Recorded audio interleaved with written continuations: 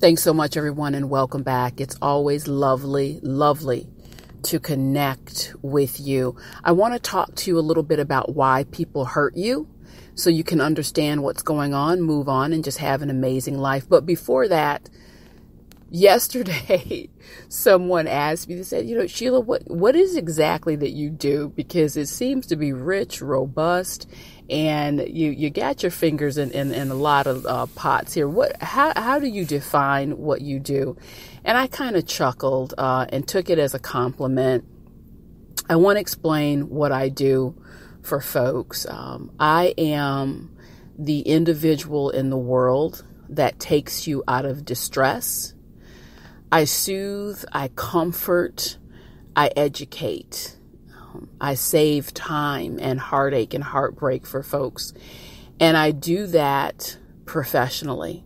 I want you to understand that there's all forms of education. There is formal education. That's one form, which I want you to understand I did prepare for you to do this work. Many years at the University of Illinois, and then went on for my clinical certifications, and all that is great. However, the paramount form of education, and I say this without pride or without prejudice, I really believe it from the bottom of my heart, that the paramount form of education is life, education, heart education, and living it. So everything that I've ever learned, it overlays these vast and varied degrees that have been earned in the school of life and the school of hard knocks. So I infuse all manner of information, all manner of education, and all manner of living in every single message that I give you. And I have to tell you, if it were available, I would stop. I would stop YouTube. I would stop lecturing. I would stop my speaking. I would stop because I don't believe in cookie cutter, carbon copy, repeating what people have. Folks, it's not available. So I'm going to continue on with this body of work. This is a body of work, and everyone is in the best capable hands possible. Every year I stop and I take a weekend away just to sit with myself and assess this work and what I'm doing and what I'm saying with people. That's a retreat, a personal retreat I take for myself. And I ask, Sheila, if you were someone either surfing YouTube, there was some distress, some questions you had, or you wanted to pick up a book, you wanted to sit and talk with someone.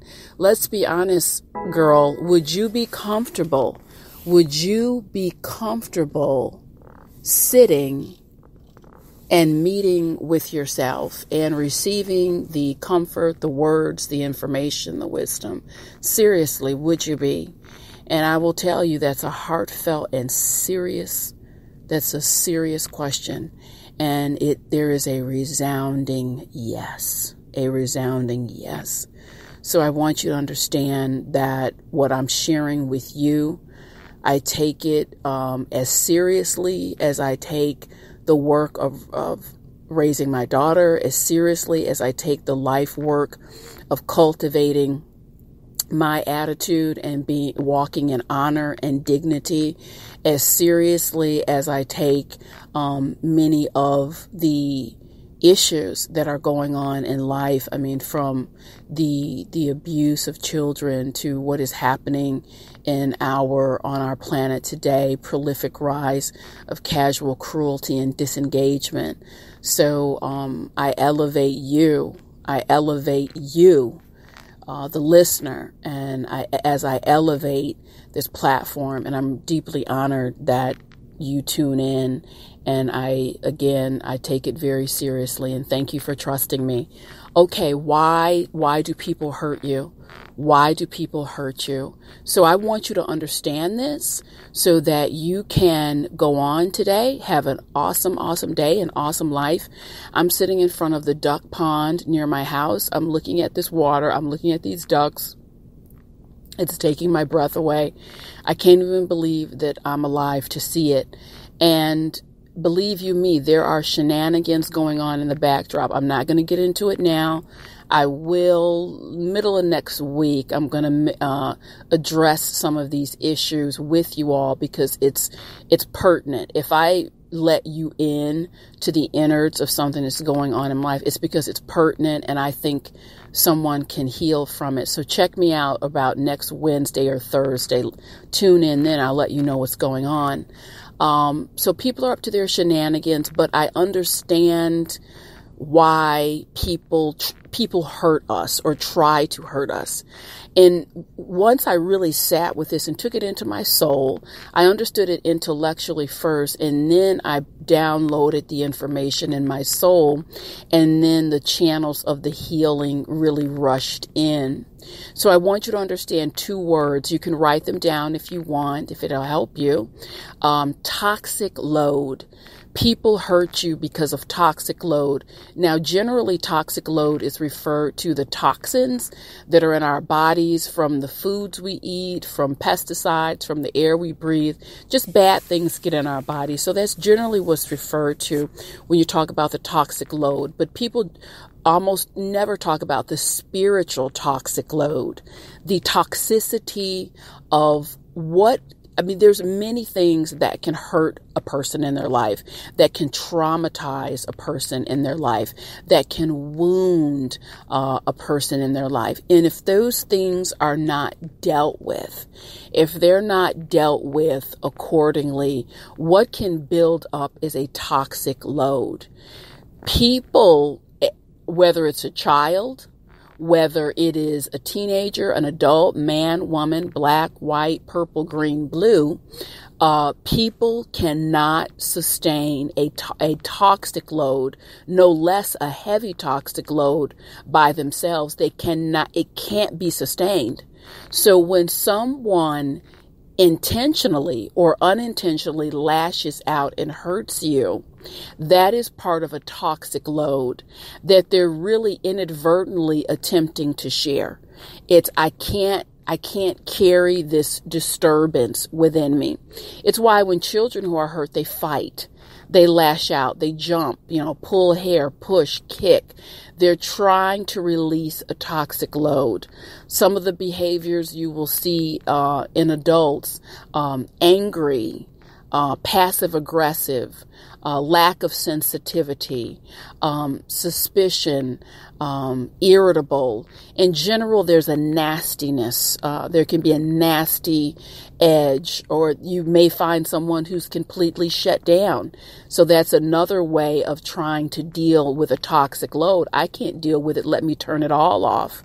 So, and I don't make light of it. You'll hear me talking, well, Sheila, I can't just dismiss what they're doing and chalk it up to a toxic load. I'm not saying to dismiss it. I'm saying to understand it deeply so you can stay calm and you can get centered and you can decide what is the best and most effective way to deal with the situation. I'm dealing with a circumstance right now where there's some toxic load that's spilling over from a variety of people, and I'm needing to just remind myself of understanding what toxic load is so that I don't take on. See, catch where I'm coming from. When you're in hysterics and getting all upset, what you're doing is opening yourself wide up to receive the toxic load. And you're becoming a toxic yourself rather than stepping back, and you kind of step out of the picture and you just look at it critically. You look at it from the front, you look at it from the back, you look at it from the side. Okay, this is the best way. I know that these people or this person is dealing with some toxicity. It's spilling over into my life, into the greater environment. How do I best want to contain that mentally and emotionally for myself and deal with it? So this is why it's so important to understand, because without understanding, what you do is step over into the toxic site. I'm trying to keep you out of the toxic site. You don't want to step into that energy. You want to stay cool. You want to stay objective and just understand and say to self, I may not know the origin of that toxicity. I may not understand the full underbelly of that toxicity, but I do know that I don't want to step into it. And so what you do with those individuals is surround them in the holy, magnified, glorified light of God, light of Christ. Choose the best level-headed way, the healthiest way that you want to deal with it, and then you move on. But what you don't do is ruminate. Hurt people. It's just what they do. They can't carry their toxic load. I'm telling you that. That's why hurt people. It almost relieves them spiritually to hand off some of the toxicity. It's a relief, even if they feel regret after. I've sat with these people who've been brutally honest with me. They will tell you it's something of a relief. I hit this woman and momentarily I felt great relief. I felt bad after, or I cursed this person out. It relieved me. That was the toxic load releasing. But the thing about this kind of toxic load, you can release it, but it comes right back because it's not true release. It's not true healing. And often people who are suffering from heavy toxic load, they are wide open.